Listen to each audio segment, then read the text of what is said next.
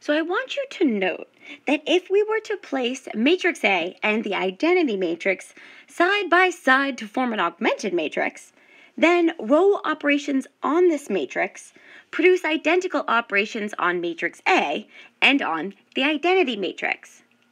Now, on the previous theorem, either there are going to be row operations that transform matrix A to the n by n identity matrix, and the n by n identity matrix to the inverse of matrix A, or matrix A will be non-invertible, and the inverse does not exist.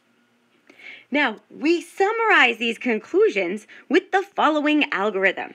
So this is an algorithm or a method for finding the inverse of a matrix A. So we are going to be given an n by n matrix A. So this is our first time seeing how to find the inverse for a matrix that's larger than a 2 by 2 matrix.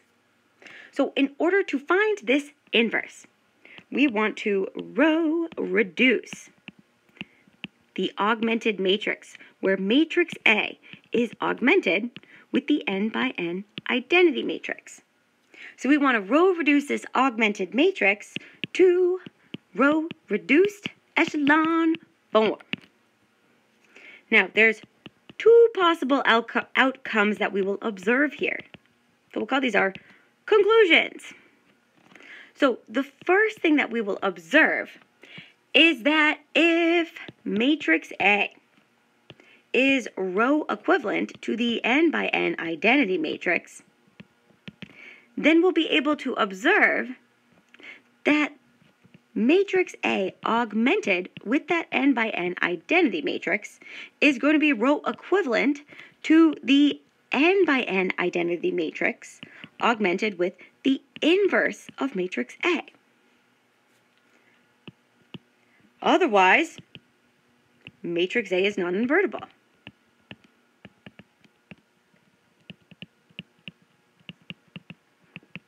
Or in other words, we can conclude that the inverse of matrix A does not exist.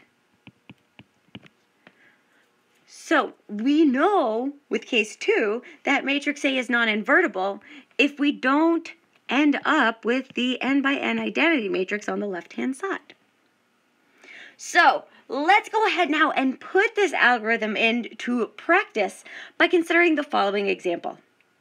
Find the inverse of the following matrix if it exists. So here we are given a 3 by 3 matrix A.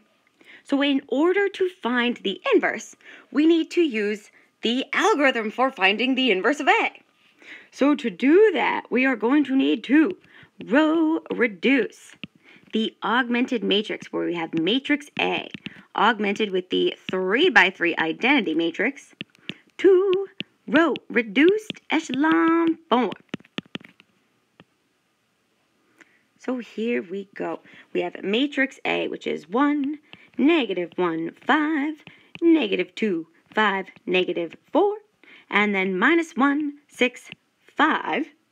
And we are augmenting matrix A with the 3 by 3 identity matrix. So you have 1, 0, 0, 0, 1, 0, 0, 0, 1. Beautiful. So we've got a lot going on, so simply take your time. So from our first pivot, we want to use this pivot to eliminate the entries below it. And we'll need 2 steps here. We'll do the first row plus the second row to attain the new and reduced second row. And then we'll also need to go ahead and do minus 5 times the first row plus the third row to attain the new and reduced third row. So here we go. The first row of this equivalent matrix will be the same. We have 1, negative 2, negative 1, 1, 0, 0. We then have 1 minus 1, which leaves us with 0. We have negative 2 plus 5 is 3. Negative 1 plus 6 is 5. 1 plus 0 is 1. 0 plus 1 is 1. And 0 plus 0 is 0.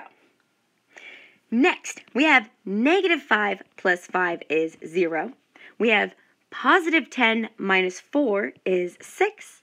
We'll have positive 5 plus 5 is 10. We'll have negative 5 plus 0 is negative 5. 0 plus 0 is 0. And 0 plus 1 is 1. Beautiful. So our first column is all set. And we're ready to move to our second pivot position. So we want to use this pivot to eliminate the entry below and above it. So we have 2 steps here. We need to scale the second row by a factor of 2/3 and add this to the first row to produce the new and reduced first row. And then we'll also need to take minus 2 times the second row and add this to the third row to produce the new and reduced third row. So here we go. So our middle row stays as it is. We have 0, 3, 5, 1, 1, 0. So starting with the third row, we have 0 plus 0 is 0. We have negative 6 plus 6 is 0. We have negative 10 plus 10 is 0. We have negative 2 minus 5 is negative 7. We have negative 2 plus 0 is negative 2. And 0 plus 1 is 1. So pause for a cause here. Notice how our third row on the left-hand side is all zeros. So we can immediately scratch that other row operation and simply leave that first row as it is. 1, negative 2, negative 1, 1, 0, 0. Now the reason we're pausing is this row of zeros.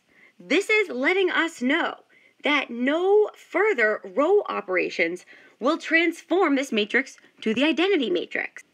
And so from this third row there, that row of zeros, we can say that further row operations